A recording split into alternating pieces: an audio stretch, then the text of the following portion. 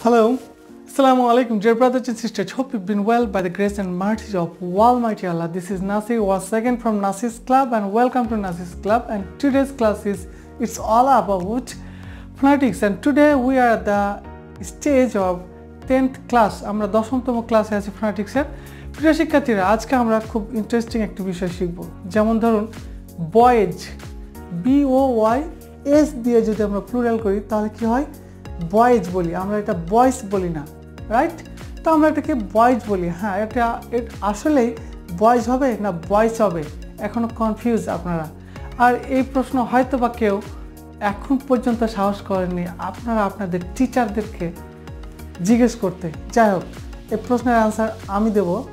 দেখুন, কোনো নাউনের শেষে যদি LYLWRN এই যে এগুলো থাকে, এক কথায় এই 11টির অন অফ দেম যদি আমরা at the end of any noun we get, and at the same time if we add here is to make the noun plural, then the last A that will sounds like each.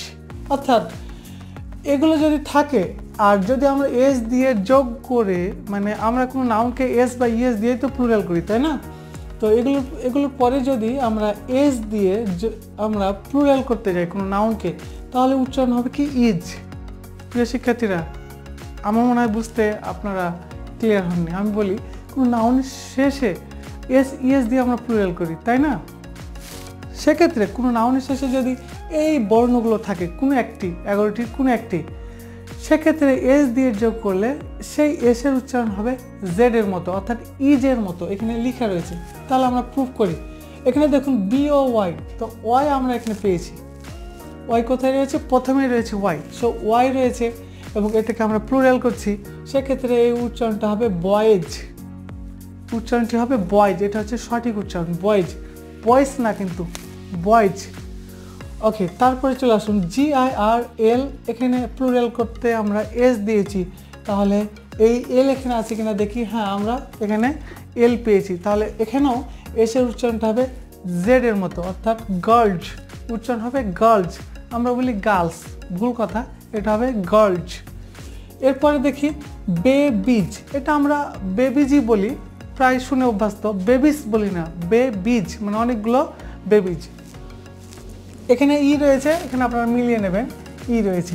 এরপরে রয়েছে cows, আমরা এটাকে বলি cows, মানে আমরা cows বলি না যে কাউস, এটা বলি কাউজ। আমরা নর্মালি এটা সঠিকটাই বলি কাউজ, কিন্তু এটা সঠিক উচ্চারণ করতে হলে শির উচ্চারণ হবে খ, তাহলে কের উচ্চারণ খ, মানে শির উচ্চারণ খ হলে এটা হবে খাউজ।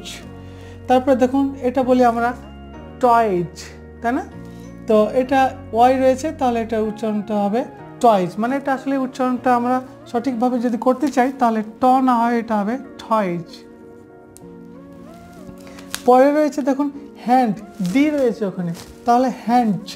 আর এটা রয়েছে ব্রাদার, আর রয়েছে, তাহলে সেক্ষেত্রে আমরা আর পেয়েছি, সেক্ষেত্রে এস যোগ দিয়ে প্লুরাল করেছি, তাহলে এটার এখানে উচ্চারণটা হবে ব্রাদার্স।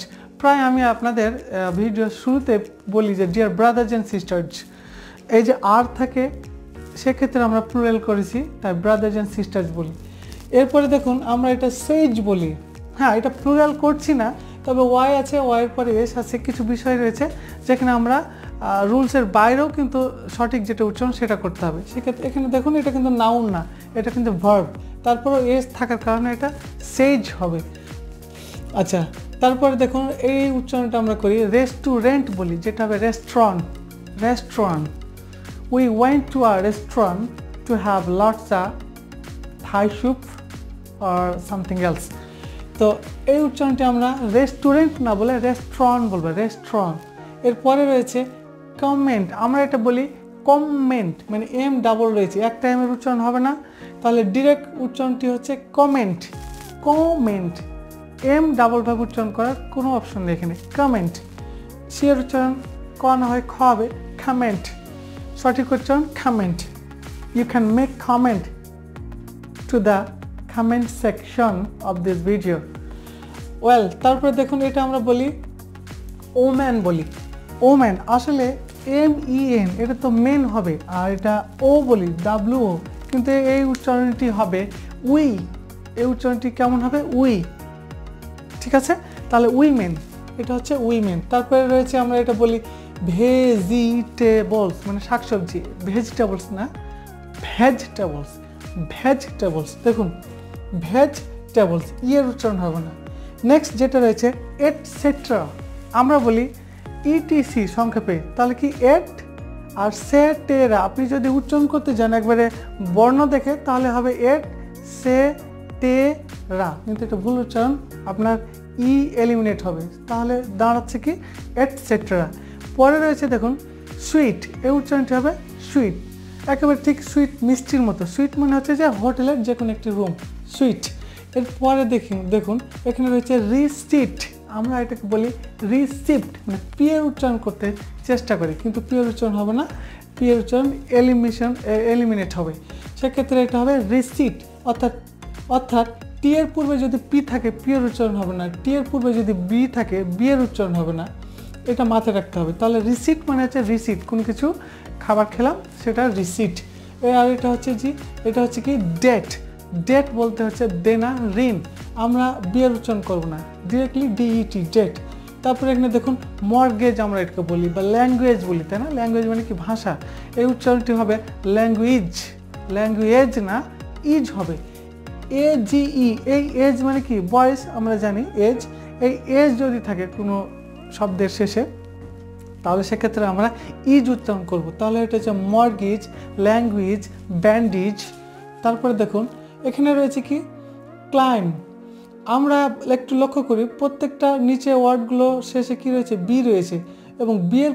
পূর্বে কি রয়েছে এম রয়েছে তাহলে কি আমাদের মাথায় রাখতে হবে যে এম এর পরে যদি কোনো বি থাকে তাহলে বি এর উচ্চারণ হবে না তাহলে এটা দাঁড়াচ্ছে কি ক্লাইম এম পর্যন্ত উচ্চারণ হবে বি উচ্চারণ হবে না ক্লাইম মানে কি চড়া বা ওঠা থাম মানে কি এই যে থাম এই যে বুড়ো আঙ্গুল হচ্ছে থাম বি এর উচ্চারণ হবে না থাম বলি সেটা হবে না থাম পর্যন্ত এম পর্যন্ত থাকবে উচ্চারণটি হবে এ পর্যন্ত থাম এটা হচ্ছে ক্লাইম থাম এটা হচ্ছে কম মানে হচ্ছে কি কম মানে হচ্ছে চিরুনি সো এখানে বি এর উচ্চারণ হবে না কম পর্যন্ত থাকবে এখানে দেখুন টম পর্যন্ত থাকবে টম মানে হচ্ছে কি সমাধি বা কবর প্রিয় শিক্ষার্থীরা নিশ্চয়ই এখানে বুঝতে পারলাম যে এম এর পরে কোনো বি থাকলে বি এর উচ্চারণ হবে না এ পর্যায়ে চলে আসি এটা আমরা বলি জুয়েলারি আমরা প্রায় মানুষের কাছে শুনি যে জুয়েলারির দোকানে যাব জুয়েলারি কোনো শব্দই নেই এটা হচ্ছে জুয়েলারি তাহলে প্রথম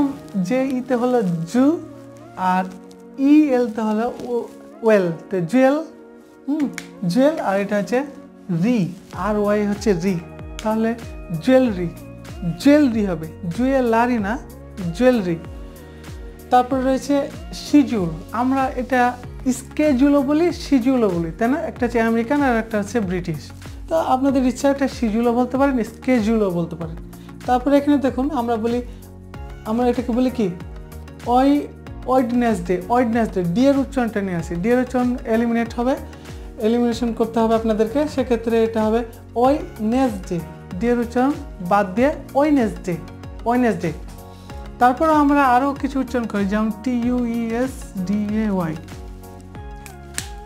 এটা আমরা টুইসডে বলি টুইসডে কিন্তু এটা টুইসডে না টিউসডে হবে সঠিক উচ্চারণ হবে টিউসডে প্রিয় শিক্ষার্থীরা আজকের এই 10তম ক্লাসে এ পর্যন্তই ভালো থাকবেন সুস্থ থাকবেন আর এই উচ্চারণগুলো নিয়ে যদিও কনফিউজ আপনাদের থাকবে তবুও আপনারাকে বলবো যে ক্যামব্রিজ যে ডিকশনারি রয়েছে বা অক্সফোর্ডের যে ডিকশনারি রয়েছে সেখানে গিয়ে এগুলো টাইপ করে ভালো করে লিসেনিংটা শুনবেন ভালো থাকবেন সুস্থ থাকবেন আসসালামু আলাইকুম